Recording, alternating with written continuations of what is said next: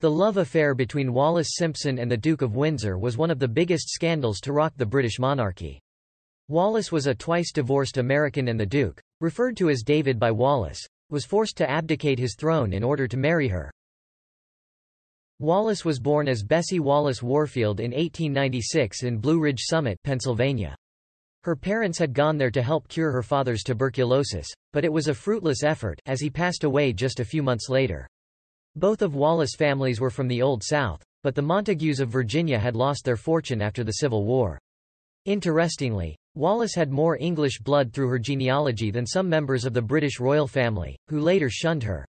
It is worth noting that the House of Windsor was originally called the House of Saxe-Coburg-Gotha, a line created through intermarriages between English and German royal cousins. Wallis' father, Teakle Warfield, had been an unsuccessful businessman in Baltimore. After his death, Wallis and her mother moved in with Teakle's mother, but the living arrangements were tense and they were forced to relocate to a different section of the city. For a time, Alice Warfield ran a boarding house to make ends meet. In the end, it was Wallis' wealthy uncle, Solomon Warfield, who supported the women and paid for Wallis' private school education. Wallis Simpson was a vivacious and poised young woman by the time she was 18 years old. In 1916, she met and fell in love with Earl Winfield Spencer, a young naval lieutenant and one of the first 20 men in the U.S. Navy to earn pilot's wings, during a visit to Florida. The couple got married that same year in November. However, their marriage was far from perfect. Spencer had a fondness for alcohol that Wallis did not know about, and she detested living on the Pensacola naval base where they lived. The constant sound of the crash gong, which signaled whenever one of the base's planes had gone down, was too much for her to handle. The gong had even tolled for Spencer once when his aircraft dove into the bay, though he was thankfully unhurt. These experiences led to Wallis' lifelong fear of flying and hatred of planes.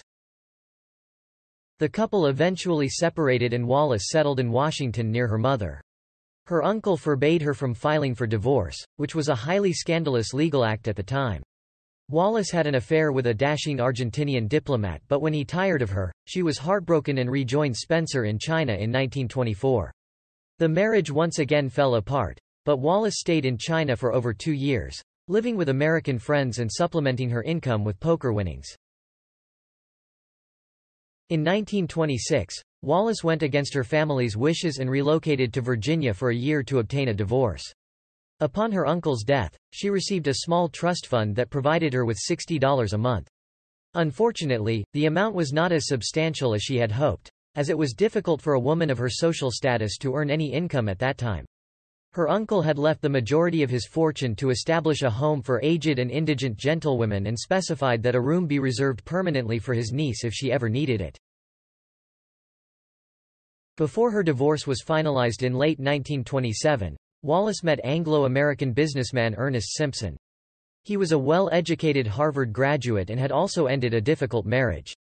He relocated to London to manage his family's shipping business, while Wallis remained with friends in the south of France. Eventually, she accepted Simpson's marriage proposal as she had few other options. They tied the knot in July 1928.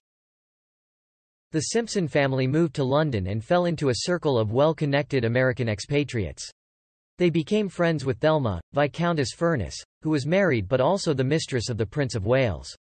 The prince was known for his charm, affability, and was considered the world's most eligible bachelor. Although he wasn't very intelligent, he was a good soul who enjoyed gardening, playing the bagpipes, and charming women. One day, the prince and Wallis Simpson, the matriarch of the Simpson family, met. They soon became close friends and the prince started visiting the Simpsons for dinner. He was so impressed with Wallis' wit and clever banter that he even gave her a cairn puppy as a gift, after noticing her love for dogs. The two of them started traveling together and the palace courtiers were becoming increasingly concerned about the prince's affair with a married American woman. Despite their worries, the prince was deeply in love with Wallis and they continued their relationship. However, when Wallis found out that her husband was having an affair in New York, she hired a lawyer recommended by the prince to handle the situation. The carefree romance between the Prince of Wales and Wallis Simpson suddenly became a critical issue when King George V passed away on January 20, 1936. The Prince of Wales then became Edward VIII after ascending to the British throne, but the coronation was delayed until the spring of 1937 to allow for an appropriate period of mourning. Despite his new responsibilities as ruler of over 486 million subjects, Edward and Simpson remained inseparable. In late 1936, Prime Minister Stanley Baldwin became aware of the affair between the new king and Simpson. Edward firmly declared his intention to marry Simpson as soon as her divorce was finalized, causing rumors to start circulating in the British press. Public and conservative outrage grew as the rumor spread. A constitutional crisis was feared as a result of Edward's disregard for advice regarding suitable spouses for the royal family. If he went ahead with his plans, there was the possibility of the entire government resigning in protest, leading to the dissolution of Parliament and a general election. Some even predicted the end of the monarchy itself. As rumors of her impending divorce spread, Wallis Simpson started receiving abusive letters and was faced with crowds gathering outside her London apartment. Her final divorce was due in April 1937, with the coronation scheduled for May 12. However, the new king, Edward, had plans to boycott the ceremony unless he was allowed to marry Simpson, since there was no actual statute that prevented him from marrying anyone he chose, except for a Roman Catholic. This caused opposition from the ruling Tory government. Simpson tried to discourage Edward from jeopardizing his throne by leaving England, but a firm display of political opposition finally pushed the exhausted and distressed king to abdicate. On December 10, 1936, Edward announced his intentions in a nationwide radio broadcast.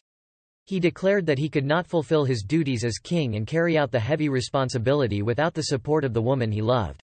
This marked the end of one of the most heavily reported media stories of the decade. Edward was given the title Duke of Windsor, while his brother, Bertie, became the new king. The Duke of Windsor agreed to never return to England without the permission of the reigning sovereign, in exchange for a generous annual income. The Duke and Mrs. Simpson finally united in holy matrimony after a long period of separation. A terrier, which the Duke had once gifted to her, was sent to her as a token of their reconciliation.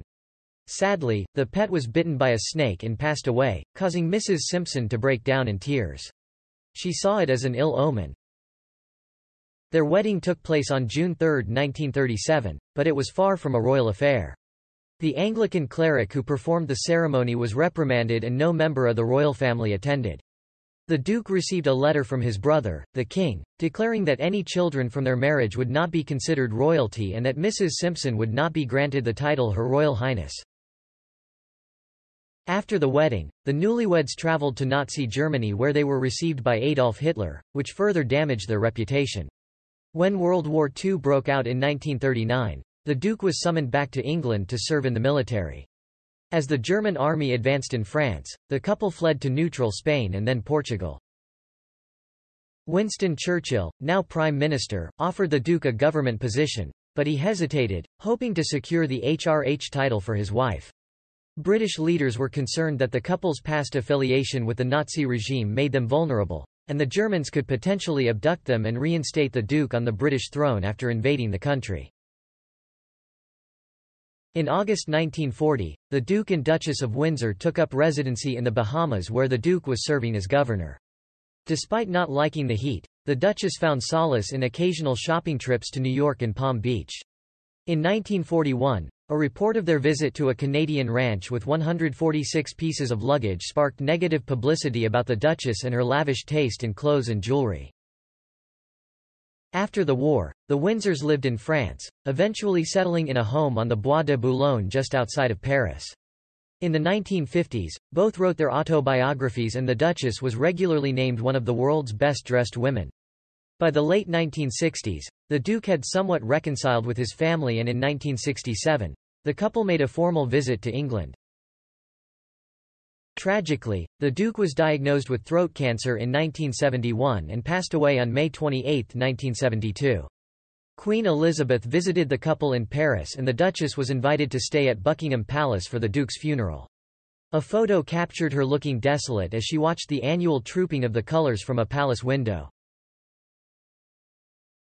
After the Duke of Windsor's death, the Duchess of Windsor led a solitary life in Paris. Her health deteriorated, and she was diagnosed with coronary artery disease. Throughout the 1980s, she lived a reclusive life, rarely seen by the public. On April 24, 1986, she passed away peacefully at her home in Paris. Most of her wealth was bequeathed to the Pasteur Institute. The Duchess was laid to rest next to her husband at the Royal Mausoleum in Frogmore. And so, the life of Wallis Simpson came to a close. May she rest in peace. Goodbye.